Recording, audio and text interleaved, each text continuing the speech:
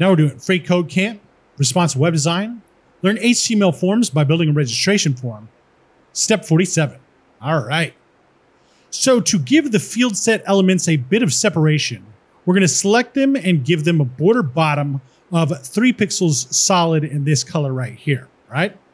So we're already in the field set element. So we'll come over here and say border hyphen bottom, and we'll give it 3px solid and this color right here. So 3b, 4f, like that.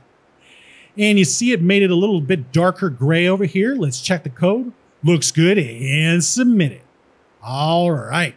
Now we're on to step 48, and we'll see you next time.